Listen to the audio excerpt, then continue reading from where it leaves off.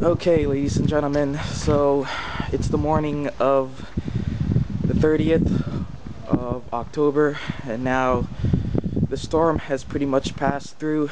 It's a bit cold out here, and now it's time to do the damage report. And I want to focus your attention on the back here.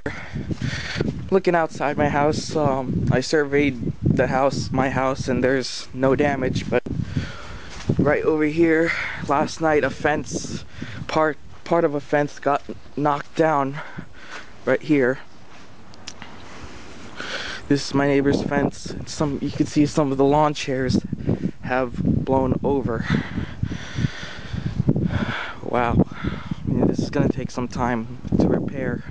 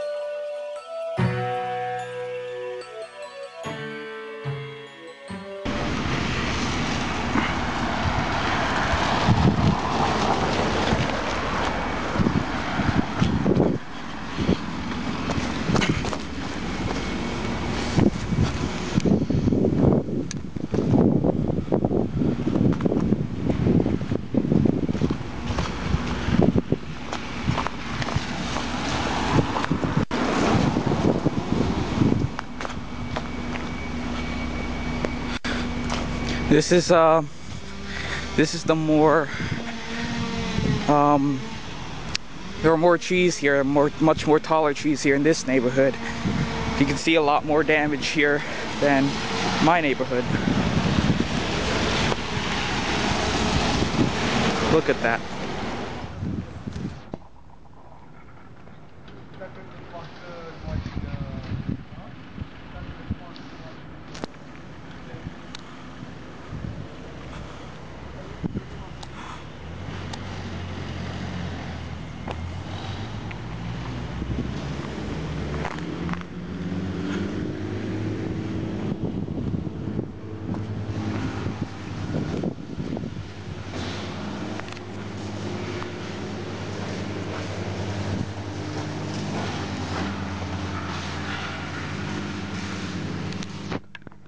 Careful here, there's live wire.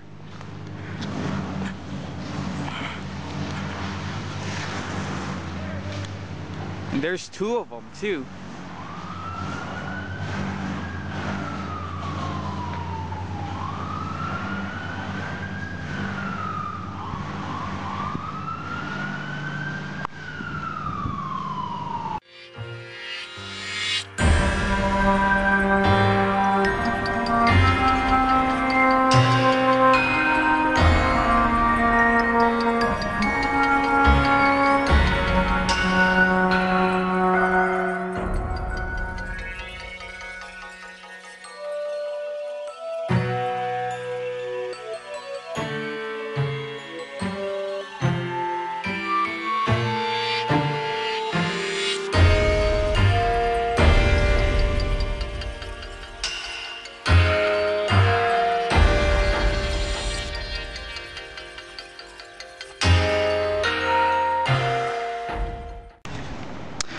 Okay, ladies and gentlemen, I'm back here by the Raritan River, and surprisingly, this place held up pretty well. Not too much in terms of erosion, but you could definitely tell there's flooding here. See, some of the wood planks have gone off. Also, look at my shoes. It's all the dirt and mud actually, came up here, and this entire place is actually muddy. I mean, like, look at this. I mean,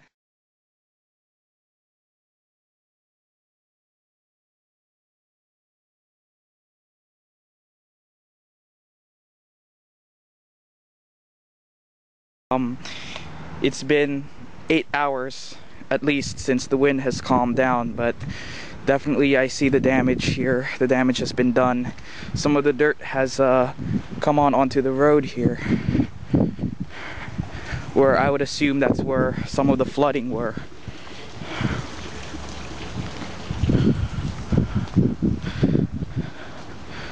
Yeah, but I would imagine this place would have still been underwater to even at this hour, but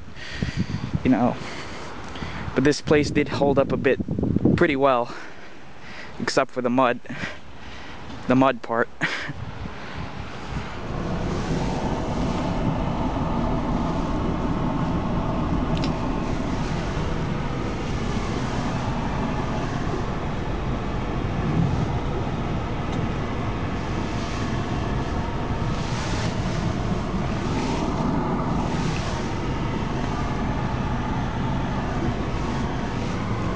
All of this I'm driving on is mud, so definitely this place flooded, no doubt about it.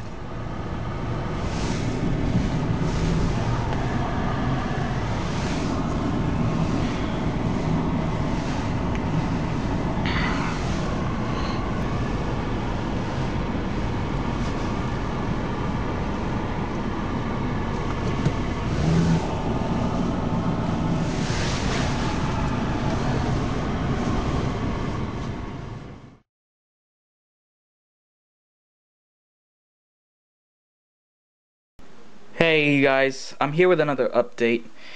Right now it's about 4:35 in the afternoon of Halloween.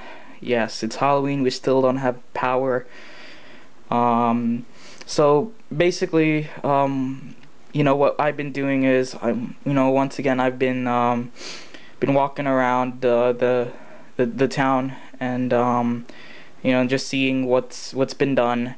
I see a lot of utility crews working hard to survey the damage and repair the fallen power lines from any fallen trees that were there.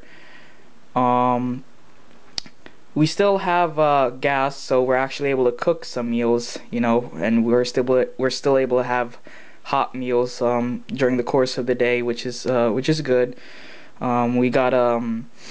We have a heater, like not an electrical one obviously, but we actually have a fire, fire heater or whatever you call those things, keeping us warm.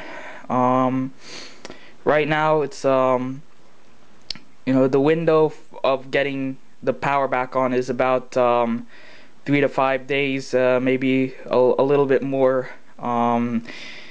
But they're slowly getting the power back. I keep the radio on, and I keep listening to further updates on what the situation is in other surrounding communities of Parlin, Saraville. But as of now, still no power, and I'll update you once we get the power. As we draw Halloween to a close, let me just give you final updates from today. Obviously, you look around me and there's still no power. I still got these 2 lanterns providing light. But today, Governor Chris Christie toured my hometown of Parlin, Saraville, and I'm pretty sure he was looking at the extent of the damage from Hurricane Sandy, particularly the Raritan River and the Raritan Bay, which experienced quite a storm surge, I would assume. I didn't get the full report, so I'm just guessing, you know, the areas where he would likely explore. Probably as well as the street where those two big 100-foot tall trees came crashing down and knocking those power lines and poles out. I actually may have saw him today, not in person, but I was walking down a street by my neighborhood, and I saw you know, vehicles with police escorts, and I didn't know what it was or who it was originally until I heard the radio reporting that Governor Christie came to my town. Also, obviously, with power still out, trick-or-treating, you know, was a no-go today. But Governor Christie has announced that that trick-or-treating and the official celebration of Halloween will happen next Monday, November 5th. So I think that's pretty much good news. I mean, obviously we're gonna be trick-or-treating still, but definitely not on Halloween. So it is gonna have a different feeling to it. I sure do hope the power does come back soon tomorrow. You know, I definitely this is definitely a record of how long I've actually spent here in the dark. Never in my life have I ever gone one day without power, and we've gone, what is it? It's almost 11 o'clock, so that would be 55 hours almost, or about, that I've gone without power. You know, so let's just hope and pray that happens tomorrow. The neighboring town of Oldbridge already has power, so that's you know, that's certainly good news to hear. So hopefully we're next. And you know, there's so much bad news that, you know, I'm reporting. So I want to go on to something lighthearted, you know, for a change. The Knicks and the Nets, obviously they were supposed to play tomorrow, but due to the nature of this storm, that's been postponed. I was so looking forward to that game, but I'm gonna have to wait for all that cheering and screaming in front of the TV for another day. And then the following game, the Knicks were to go against the Miami Heat. I would assume that that's gonna be postponed as well. I mean, like, I know both of them aren't really good news, but I mean, I like to talk about, it's nice to bring up basketball, you know, once in a while, you know, in the midst of all this all this chaos that we're going through. So that's pretty much it for the final updates of October 31st, 2012. I'll see you tomorrow if there's any further updates.